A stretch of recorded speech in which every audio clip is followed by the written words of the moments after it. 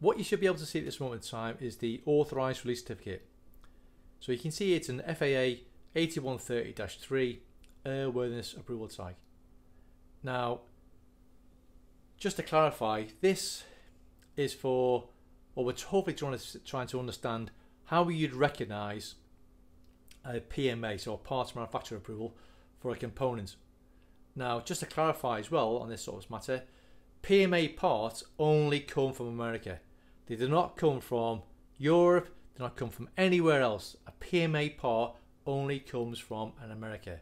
And a PMA part are approved by the Federal Aviation Administration. So there is some weight behind that. So the thing is to understand is, how would you recognize the paperwork or that component is a PMA part itself, or has the PMA part approval? So what I'm going to do is I'm going to walk you through this 8130, just so you have like maybe a better understanding. So if you're recognizing or goods in receiving, you'll be able to recognize that this part is a PMA part that may be in your hand, or that you've just about to do the goods in inspection. Firstly, what you should be able to understand is this. In block 4, you should be able to recognize that there'll be what we call a PQ number. Now, that PQ number is specific because that's the approval number issued by the Federal Aviation Administration. And if you did a bit of research and you went to the FAA website, that PQ number would be allocated to that organisation and would confirm whether they can actually manufacture that part or not. That's the way that works. So it must have a PQ number, and that would aid you with traceability. And the way you would do that is search for the part number on the PMA portal under the FAA sort of website itself. So it's referred to as the PQ number. Now, the second thing to remember is that any PMA part that we're looking at is really new. That's a key thing to remember. So in block 11, it would be the word new. PMA really drops off when we think about repaired, being modified, being overhauled, inspected, tested. It really doesn't come into its own. It's not really, we don't really talk about PMA parts that have been repaired or had something done to them afterwards, either for maintenance purposes. So we're only talking about new items. PMA part, new only. And then for us to accept it within EASA under our EASA requirements, then we need to identify there's 3 acceptable sort of terms.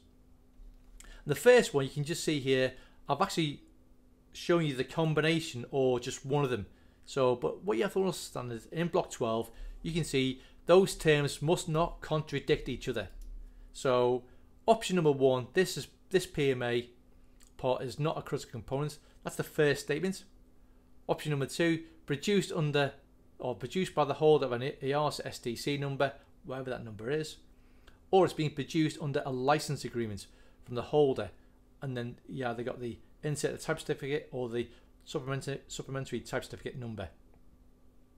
So it must have one or a combination of those statements, but again they must not contradict each other. And then the final bit really to satisfy yourselves, remember we're talking about new components, then in block 13A, the first checkbox where it says approved design data and are in a condition for safe operation, then that box must also be checked.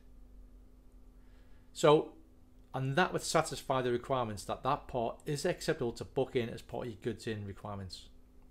So just to clarify again, the little 4 things you need to look out for. Box 4, there should be a PQ number. Block 11 should say the word new only.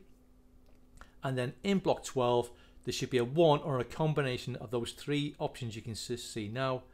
And in block 13, that approved design data and are in a condition for safe operation, that checkbox must be checked. Okay, that would satisfy the requirements that that is a PMA part. If you have any sort of queries, then you should really go back to the originator, i.e. the person who produced the form with that component, and they should be able to clarify or reissue if you feel there's something missing from that. Now, one more final thing, like I said before, if you wanted to verify that that organisation has the ability to produce that PMA part itself, that parts manufacturer approval, then simply go to the FAA website. You would then look at search for the PMA database, put in search by part number.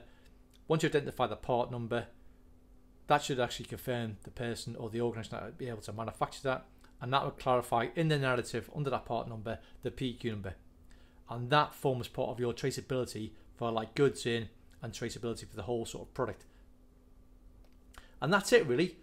If you have any more questions about the PMA and recognising a PMA on the documentation, then please give us a call or respond to like an email. Send us an email on the sales@blue-altitude.com or hit our website and then obviously drop us a line to our contact us page. Thanks for your time.